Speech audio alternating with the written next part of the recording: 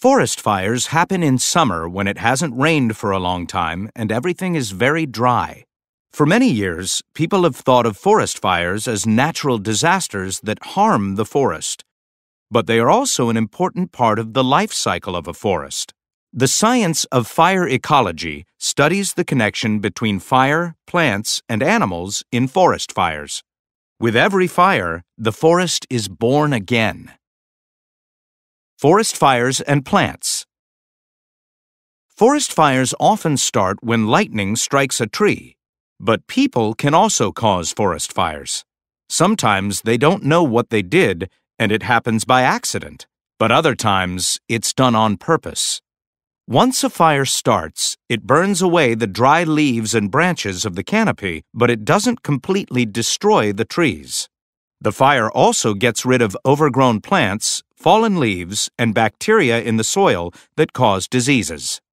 Plants on the forest floor need space and sunlight to grow. They have short life cycles, so they can grow and make seeds quickly. By the time the forest canopy has grown back, these plants have already completed their life cycles.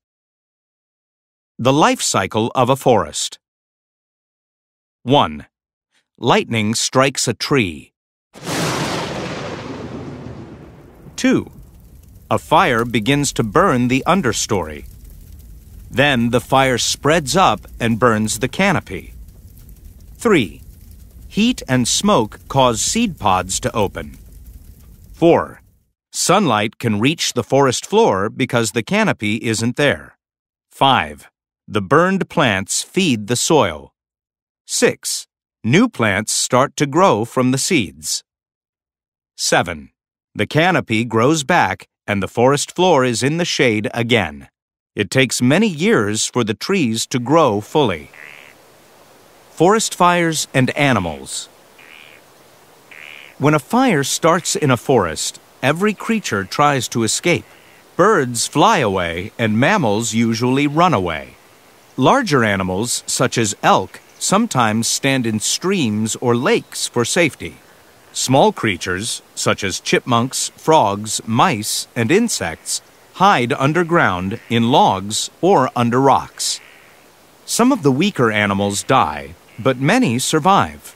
This is called survival of the fittest, because the animals that don't die in the fire are the strongest and healthiest.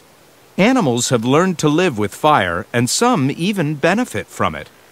Fires give predators the chance to hunt insects and small animals that have to leave their hiding places to escape.